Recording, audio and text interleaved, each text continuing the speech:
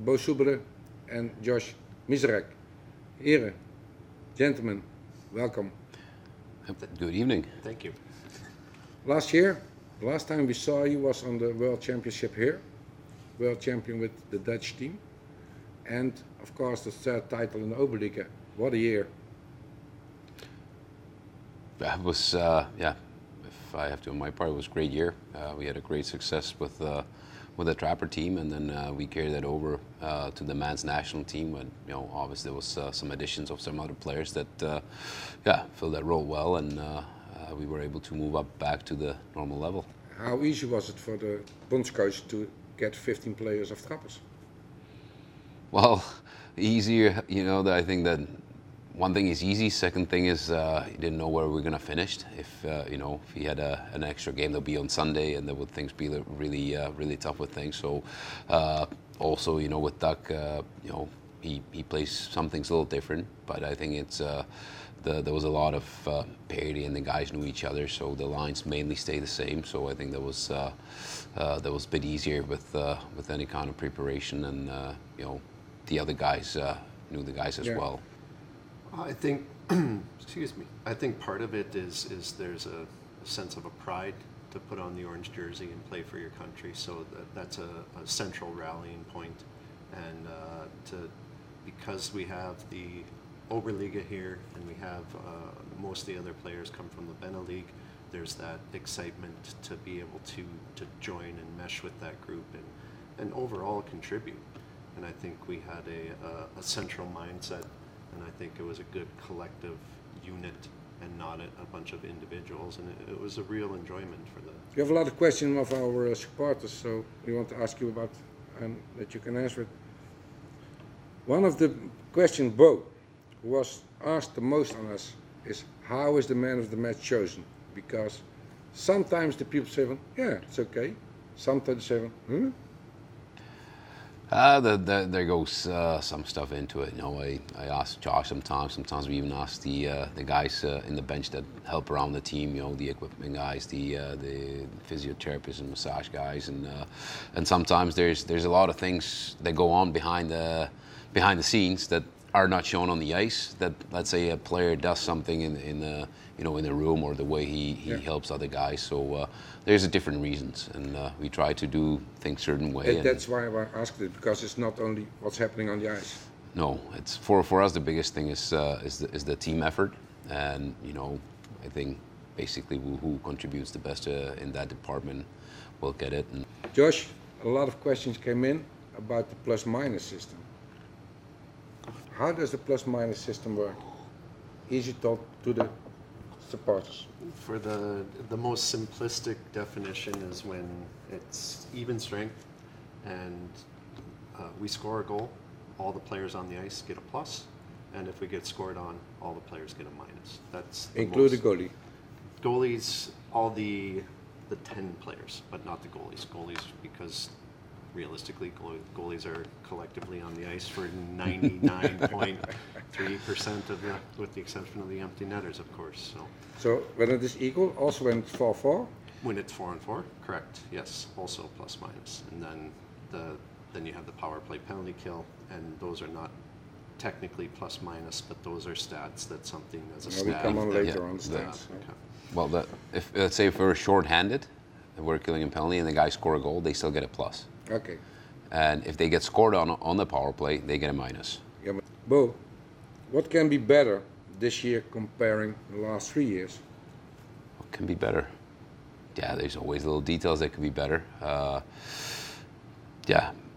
It's hard to say. The way we finished with last year, we had a huge lead, but I think we can still play a bit better at times, and I think some of the players that were here 3 years ago as a young players are now coming into an age where they're coming into their prime. So working with them on little details of the game to make sure they continue to work hard and to improve and make themselves better every day, and the older guys to make sure they keep continuing to lead the proper way. So there's just little details. I think the biggest thing is not to fall asleep and think that it's just going to come natural because we won it 3 times. Josh, there's a lot of miles you have to drive with the bus. What are you doing in the bus? People ask me, you sit 7, 8, 9, 10 hours in the bus? Yeah. You get a chance to kick your feet up, maybe you watch a movie, listen to some music. Both of us bring our computers, so in terms of game film and watching that kind of stuff, obviously with Netflix and Spotify and all those things, and that's kind of what we do, and for some of our older guys, it's kind of nice. They get away and they get a chance to sleep, where their families are. Well, this gentleman here with his second child present, he can catch some sleep, much needed. I heard of the players that they rather go by bus than by plane. That's true. We had that experience once With Berlin, with Berlin, and yeah, by the time you drive to the airport, get everything on, get everything off, fly somewhere, get from the airport to the rink, and probably somewhere to the hotel to eat, and you don't really have your own bus, so you cannot kick your feet up and sleep and take your rest. So with the bus, the way we have it, I think it's pretty good. They found their comfort and they know what they need to do by now. And also very important then is the drivers for you. Yeah. Because they are part of the family. Yeah. So, what is your preparation of a game day? My preparation, my personal preparation. Yeah. Well, we have let's say Friday, if you have a home game, we have a morning skate, about 9:15 until 10. And then afterwards, I stay in, I do all my write-ups on the board and prepare things for the game. So I'll be at the rink sometimes till 1 o'clock, sometimes even later, depends. Sometimes I'm out of here quicker.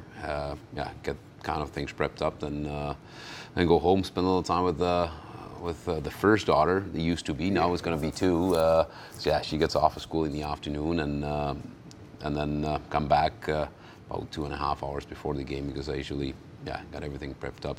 If I need to, I'll come earlier, and that's basically it. Then we have our quick little talk. Then we have a pre-game meeting, and then we get her going. That's kind of a game day for me. Sometimes there's some changes to it, but this will be a home game. Yeah. And then if we're on the road, obviously we're on the bus. And similar in terms of the morning. If there's a skate, if we got enough guys and we got something to work on, and then depending, because I live in Eindhoven, and whatever my schedule allows for, whatever else, I either go back and then come back to Tilburg, or I hang around the rink for the day. And preparation wise, I can catch up on some video, but also we usually have 2 youth practices that are before our home games, and my role is also to be involved with the youth. So that first practice, I usually go on the ice, and then the second practice, because the timing of our pregame meeting, I usually stand on the bench, watch, give some feedback, and then next thing you know. Bo, what is the big difference between the Tilburg Trappers and the rest of the Oberliga? Yeah, we have all the Dutch players on the team. They have all the Germans. We have a national team. No, I think the way the whole organization is working, from the top down is a bit different than some of the other teams. I think it's a bit more professional in a lot of the teams, in the way that the front office functions, the way we have the coaching staff, and the way we have the people around the team, doing certain things. I think it's at a certain level, and there's a certain culture, and I think the culture is probably the biggest difference between us and the rest of the teams. There's always been a winning culture and hard-fought battles always in Tilburg. I think in the past, and it just kind of you were here. It's true, and it just kind of wears onto the players. And I remember the first year I came in, and there was a lot of new things, and then from the really older players that I even play against, and you hear the stories, you hear how it is, and you just kind of make sure that you maintain the culture.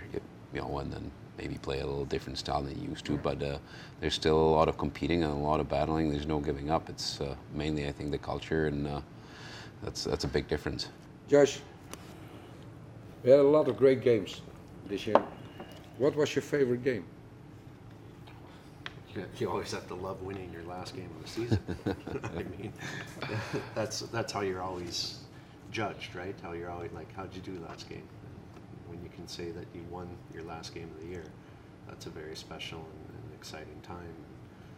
That was nice. And this gentleman here and a lot of those guys on that roster have done it for 3 years. And one of the things I told some of the guys when we were walking around on the ice, I said, don't ever get sick of winning. Don't. There's a lot of great things, you know. You see guys blocking shots, you know, when it matters, and Ivy was exactly. blocking shots, and you think, man.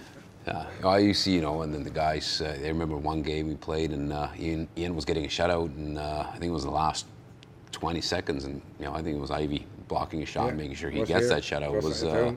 It makes a great team, and those are great moments aside from they winning. They take one for the team. Yeah, absolutely. one for another. So something what's already was in a couple of years is the Leistungsspieler in Deutschland. How do you think about that? Shouldn't it be fair that we get also the possibility to get the licensed players in here and not as an import? You mean to have players on loan like the other teams have from the higher league? It could be, in my opinion, it could be productive or counterproductive. You know, it depends on the agreements with the club from up top. And you know, for some teams, they like to have the players. Some teams don't. It depends on the divisions. And it could be good. But for us right now, Germans are imports. So we could have the same thing with the Beneliga teams as long as the NIJB agrees and the German Federation's fine with it. And we would have to have an agreement with the clubs too. But it's you know, there's certain rules too, so the player would have to play so many games to be able to play in the playoffs, and there's a lot of things around it. So for us, the biggest thing is we have our Beneliga team where we can, you know, use the younger players from there when we need to. The management is doing as much as they could to, you know, to be able to move up. I think everybody in the dressing room would like to move up. You know, me personally would really like that. I think the team is good enough for it, and especially when you can also make a couple of changes, add in a couple of imports if you need to, and that would be great for everybody, I think. In the Oberliga, every team has to provide you with a movie of the game. What are you doing with that? Also, there we have to do it also for you and for the opponent and for referees and. People ask what are you analyzing that, or how do you use that? You can touch up on that, but well, he has a software program, and actually we'll be meeting to get me a copy of the version and with Knoxport. And what do you do with the video? You learn. You see tendencies. You see good. You see bad. You see a little bit of everything. And video, today's athlete, today's sports, not just hockey, video is vital in terms of, as coaches, showing players good and bad, and also the ability to go back and double check your stats and make sure that we have plus minus correct, because we write it down on the bench, but then you go and check the video and maybe, you know, because players are they're very detailed. They want to know, or they want to know, or they already know, think they know how many goals, how many assists, what their face-off percentage is, and all those things. So as a coaching staff, it's important to be able to come back with the answers, to be able to validate and be able to give them a clear, if they have a question Monday, that they come in and like, hey, what happened on that we're able to say, well, hey, this is how we learn. How difficult is it to change a line due to the fact of injury or suspension? Well, it depends on the schedule and who you're coming to play against. I think last year, you know, one of the things we didn't really lose any points to any of the bad teams. And at the time we played a lot of the bad teams, we had a lot of injuries. We had a lot of the young guys playing, and they were really eager, and we would have won most of those games by a goal. And but we would never lose those games against bad teams. The years before, we were able to lose games in Harzer Falcon, who barely had any points, and a couple other teams. So I think that was, in certain things it's tough. You know, towards the end you have to think what's going to make everybody better, and don't want to really, if one of the top lines somebody gets injured, and the other two lines top lines are okay, you know, how to fix it in. But you know, still on the fourth line, we have good players. You know, last year we had Nick, Max, and Jona there, and they could all play anywhere. And you know, Max is really skilled and smart, and Nick's been on the first team here for I think 9 years or something. Yeah. So Years. and he's got more skill than people think. And so it was you know, we had some choices to fill in spots, and then the kids helped out as well. Yeah, but you need them. Yeah, of course, that's what you need. You need to bring up kids every year, and especially when I was Jonne and also Reno is growing and growing. But when you look at Max after his injury, after his 3 months out, Yeah. how he came back. yeah, he's be a very good player. You know, as long as you know if he's got his mindset on it and everything is good, then yeah, he's Yeah, got he's he's got the fine. skill potential. You know, you just gotta make sure he competes all the time to.